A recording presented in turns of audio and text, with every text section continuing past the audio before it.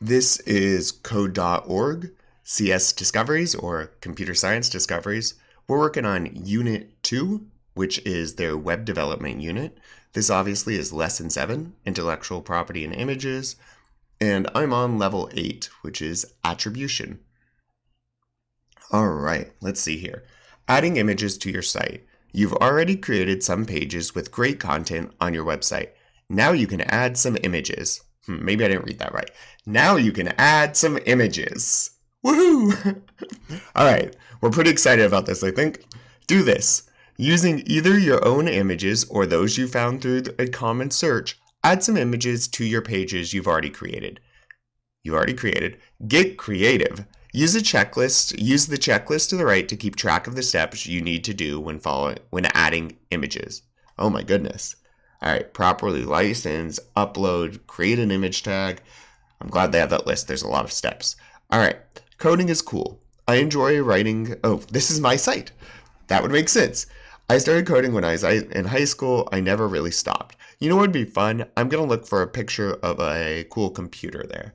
So I've built a few computers. Let's look for I'm just going to type in awesome computer. We'll see what happens here. I'm going to click on, oh, no, I don't need that. Images, okay? And like we've seen earlier, I'm going to go ahead and click on Tools because we want to make sure we can use this. Usage rights, labeled for reuse. Oh, that limits them a bit, huh?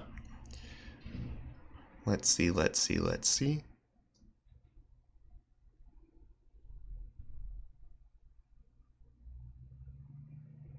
Decisions.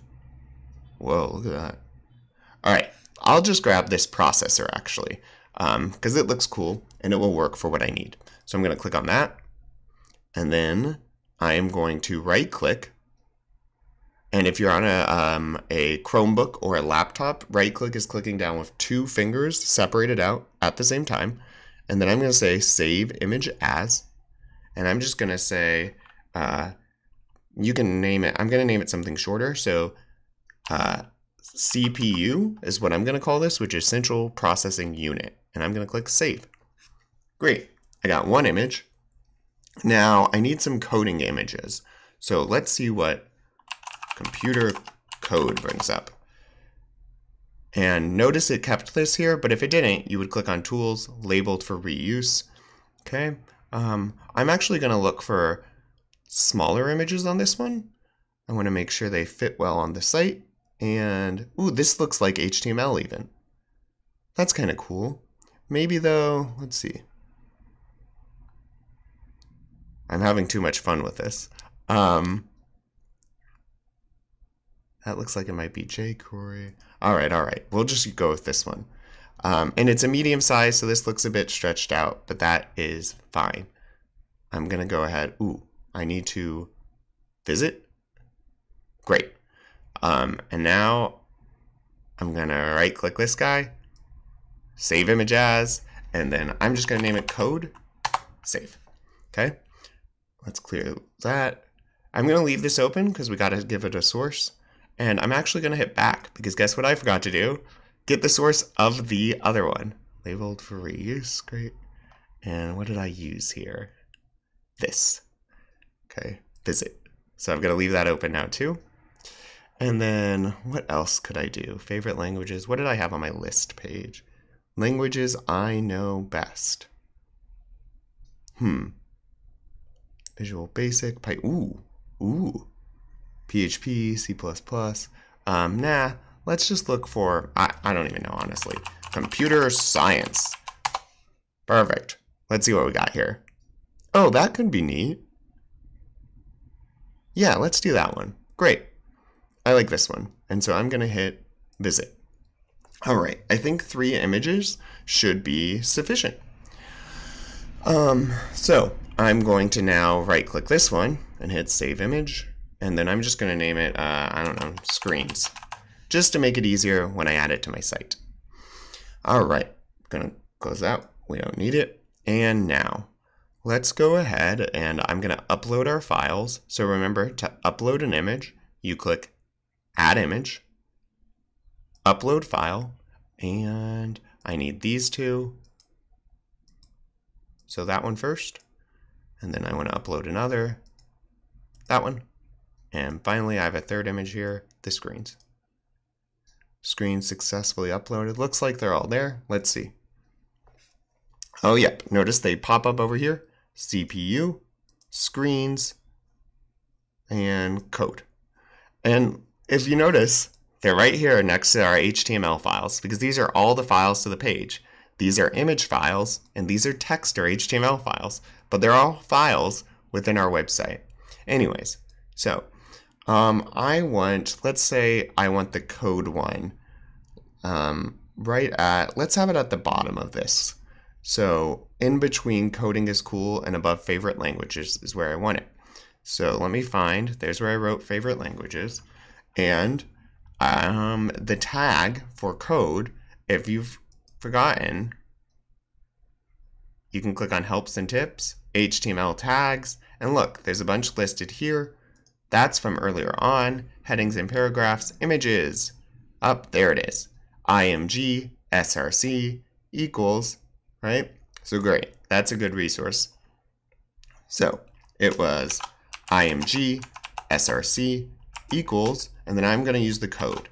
So I'm going to put a quote, COD, and remember, it has to be exactly what is written over here. If I capitalize the C in code over here, it wouldn't work. So I'm just going to click what automatically popped up because I know they spelled it all right and capitals are right and all of that. Make sure you write SRC for source and not SCR. That's something I often do. And make sure you put the equal sign and the quotes. Now for an alt tag, for the text that will show in case it doesn't load, I'm going to write alt equals in quotes computer code, sure. And then slash and perfect. Oop, that's kind of big, but it looks good to me. We're going to learn how to resize images at a later time. So I'm going to hit refresh and save just to make sure it pops if yours didn't pop up. Now, remember, for the attribution, ensure it's properly licensed. Create an image tag with the descriptive attribute, okay? So if you remember from the last one, in the last lesson we did, and I'm going to close this so I don't forget, notice how it goes pink here? Pink means there's an error above it, and there is. There's an open paragraph tag, and now it goes back to normal. So if you remember from the last one, we first put the title of the image. So let's look for this coding one. Here's the coding one. Is there a title?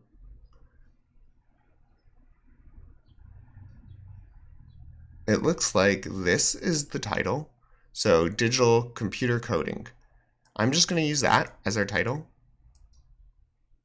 Okay, because it looks like this might be part of an article, but that would make sense as a title too for me.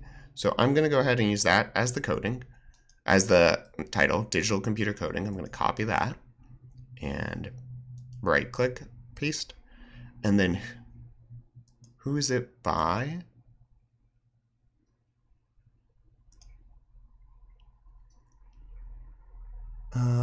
Is there an author? Must be around here somewhere. Category. That's the camera that it was taken on. Creative Commons license. So for this one, I actually am not seeing an author. Yep. So I guess we'll just put from maxpixel.net. Okay.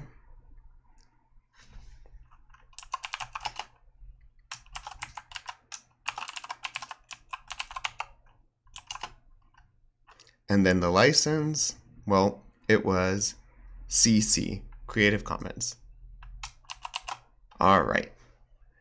That is good to go.